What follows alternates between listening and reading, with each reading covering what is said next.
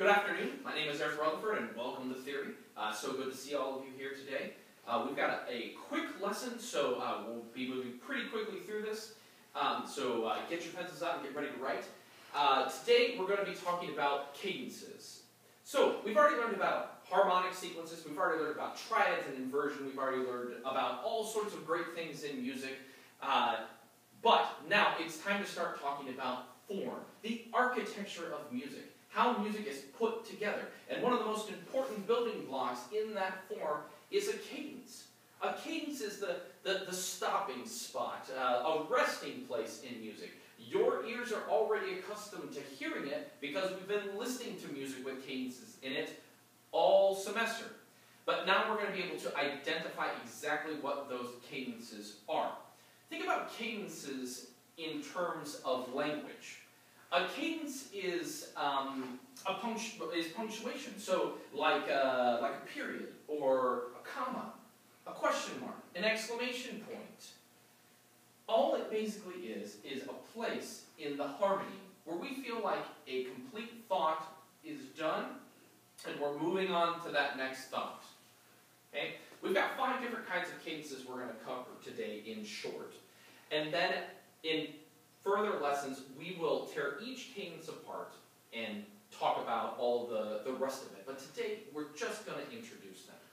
So, the first cadence that we're going to talk about today is the authentic cadence. This is probably like the most important cadence because these cadences are the cadences that bring us to a true stopping place in the music. And there are 2 different kinds, as I said. There is a perfect authentic cadence. Think of this as like the exclamation point in music. And there's the imperfect authentic cadence, which is like a period. Very strong, but not quite as definitive as a perfect authentic cadence. So let's take the perfect authentic cadence first. Perfect authentic cadence, abbreviated PAC, is a 5-chord to a 1 chord. And if you look at the TV, you'll see our harmonic sequence that we're already quite familiar with. So it's a 5-chord or a dominant chord going to a 1 chord, and it has 2 very specific rules that must be followed for it to be a perfect authentic cadence. The first rule is that it must be in root position.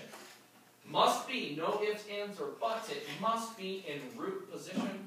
The second interesting rule for a perfect authentic cadence is that in the soprano part in this situation, or in the highest sounding voice, in the 1 chord of the tonic chord, you must have the tonic pitch. So, let me play this for you, and you're going to hear immediately that you've probably heard me play this a million times in other places. So, 5 chord in root position to a 1 chord.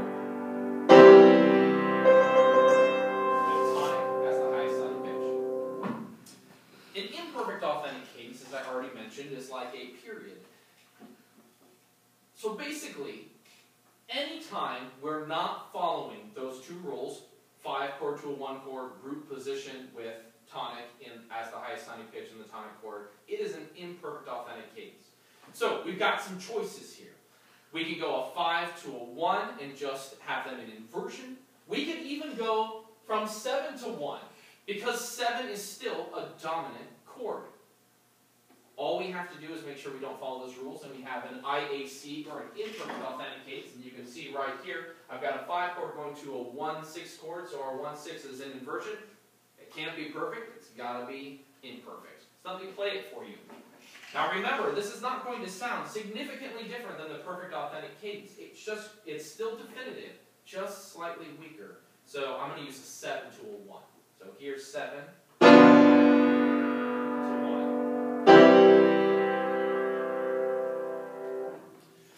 Our next cadence we're going to talk about is a tricky cadence. It's called the deceptive cadence. This is a really interesting cadence because composers use this to fool you, essentially. Our ears, because we probably have heard a lot of Western music throughout the course of our lives, maybe. Our ears, or even just in this class, our ears are accustomed to hearing that dominant to tonic relationship. And so in a deceptive cadence, composers play around with that subconscious need for 5 go to 1. So instead of 5 going to 1, it's deceptive, or it fools you. 5 goes to another chord. Most frequently, probably 85 or 95% of the time, 5 will go to a 6 chord. So let me show you how that works. So you're playing, you're going along your little progression. You got a 1 chord, 2 chord, throw in a 5 chord, and you think you're going to go to 1. That's where your ear wants to go, but instead of going to 1, you go to a 6. It's really a great tool for composers to use when they're coming to a spot where they feel like they might have almost completed a thought, but yet it's like, but wait, there's just a little bit more on the end here, and I want to add it in, so I'll use a deceptive cadence, and then later on in the thought, I'll finish it out with what everyone's ear is waiting for, the perfect authentic cadence. Our next cadence is the half cadence. So the half cadence right here, abbreviated HC, is any chord going to 5 at one of those cadence points, at one of those resting stops in the music. This is probably the most unstable cadence of all of them. So you should think of this as like a comma. Think of it as like a comma. This is like the comma cadence. So I'm in the middle of a thought, and then I get to a spot where that thought's sort of dying out just a little bit, and I go, oh, wait, we're still going. Okay? So it's really just a resting spot, not a definitive ending. And these are probably the most frequent cadences you're going to run into outside of the perfect authentic cadence at the end of a piece of music, which, as we've learned in tonal harmony, is the end goal for everything. We must get to that tonic chord at the end. So, half cadence, any chord to a 5 chord. So we're just trucking along here.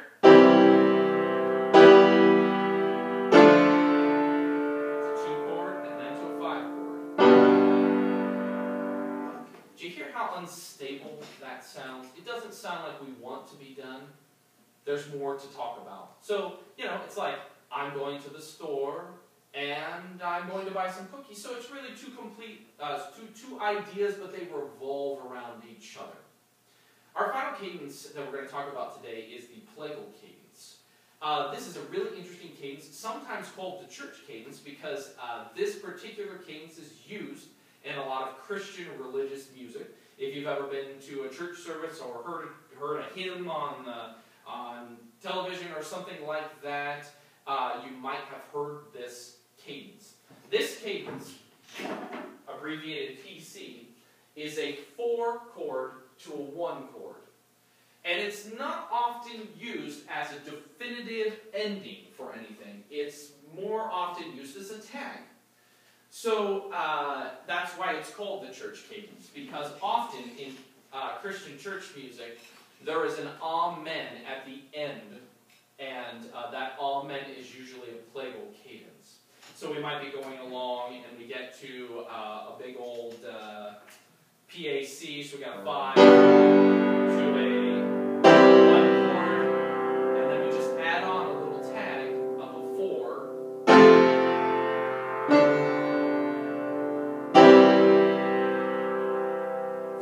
To 1. And of course it doesn't have to be used in just church music. It can be used all over the place.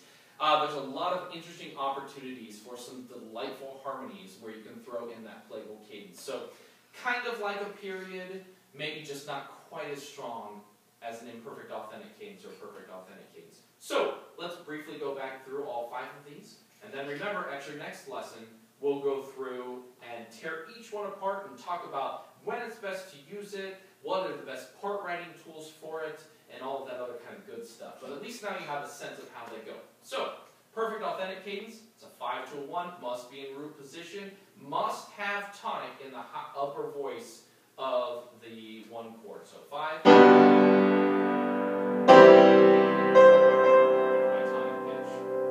IAC, it's a dominant to tonic relationship, but we're not following one of those rules, so we're going to do a 7 to a 1. Still strong, like a sentence. Or like a period, excuse me. And deceptive cadence, that's where they trick your ear.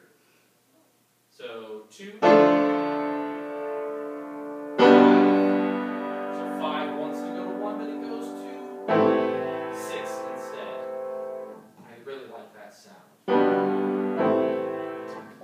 And then our half cadence, comma cadence, anything to 5 at a resting spot. So we're going to do we'll do a 3 to a 5 this time just to be interesting. 3 to a 5. Unstable, doesn't feel like we're quite finished with an idea. And finally our plagal cadence, 4 to 1.